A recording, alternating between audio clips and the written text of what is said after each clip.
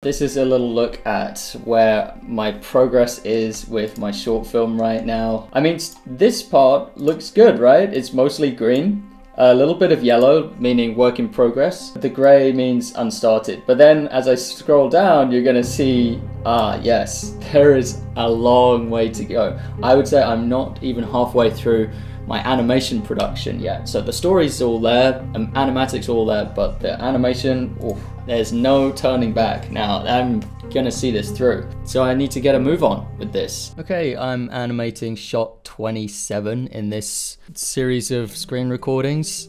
It feels fun to me because the character stays in the middle. It's kind of stationary while the environment is moving around him and his board. So it's as if the camera is attached to the end of his board, so you can see him and see his expression as he navigates this big wave and kind of turns his board around to face downwards of this wave. Quite inspired by real GoPro footage of surfers like Kai Lenny and other big wave surfers. So I've been battling to clear time in my schedule to work on this personal project, and I just find that other little projects keep wailing for my attention, which is making it a struggle for me to stay focused. I have this little commission piece to finish off, and I'll be showing that pretty soon, hopefully. And I have some YouTube edits I want to finish, but really I just want to dedicate my time to my personal project. But I realize that some of these things that are coming up, they're a choice, you know, and some of them I can choose to not do. And I have to question like why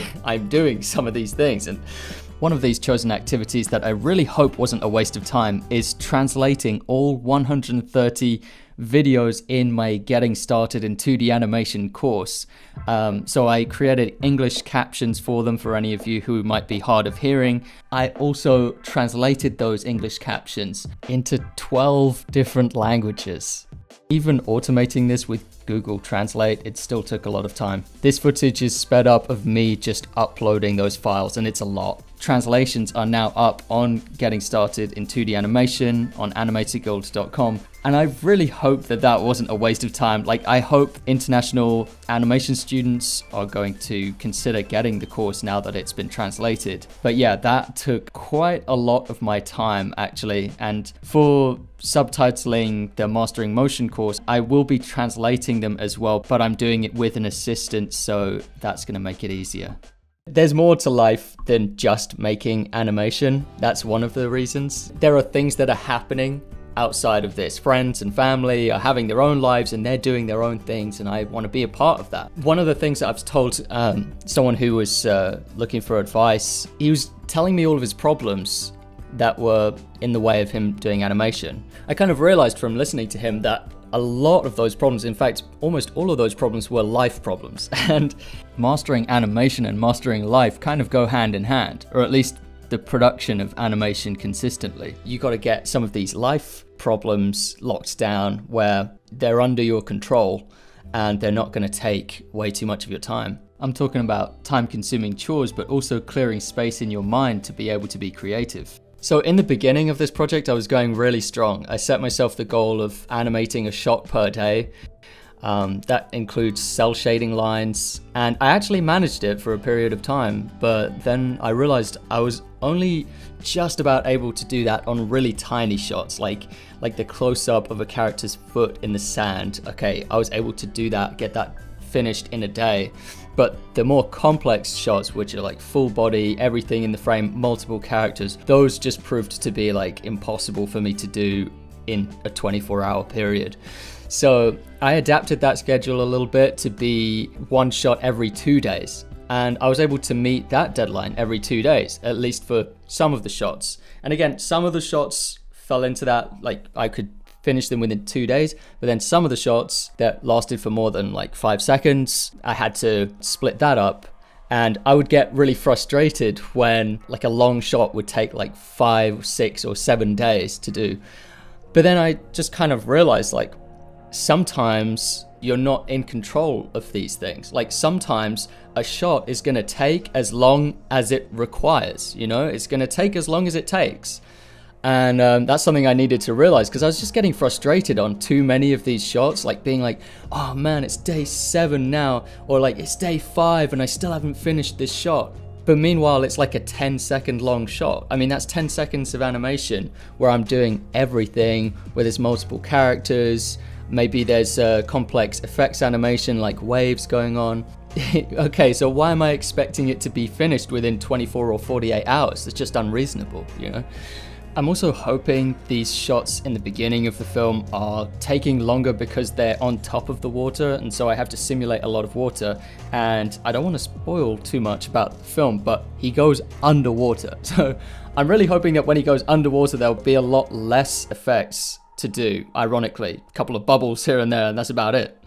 But yeah, this daily average that I'm going by, I've been doing this for years now, working out my daily average or working out what kind of daily average is good to aspire to. And I find that that really puts the animation process into something manageable for me, where I can think, okay, if I get 3 shots done in a week, that's really helpful for me, because waking up in the morning, I can just be like, okay, I know how much I need to expect of myself today. And of course, what I'm talking about here is adapting that and fine-tuning that so that I'm not like getting mad and frustrated at myself for not always sticking to that daily average, and realizing that that daily average can sometimes be a bit elastic because different shots require different approaches and different amounts of time.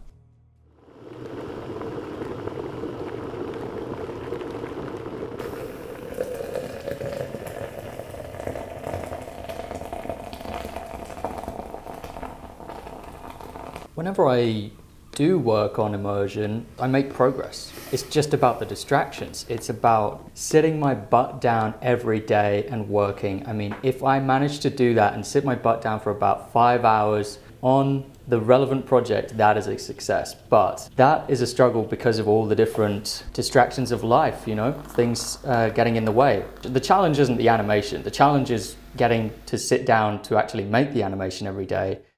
Yeah, on these really long projects, you got to measure it one day at a time. All of those days will collect and you'll have made progress by the end of the month. But that is done by putting in daily efforts. All right, enough of a coffee break. I am going back into the room where all the magic happens. Going back into the studio and gonna sit down to some work. Let's go. I showed some of my work in progress animation to a friend. He said, "It seems like you're making every shot of this film the money shot." And if you don't know what the money shot is like the most important shot in the film, or it's like the shot that everyone will remember, or the shot that has the highest quality animation. You might even use the word sakuga for it. Yeah, I guess I kind of am, but that's just because I just think to myself, well, every moment is important in the film. But it did actually make me realize that sometimes maybe I have been putting loads of effort into a shot, like for example, the character's foot hitting the sand. How detailed does that shot really have to be? Like, can't I find a way to do it in a more economic way?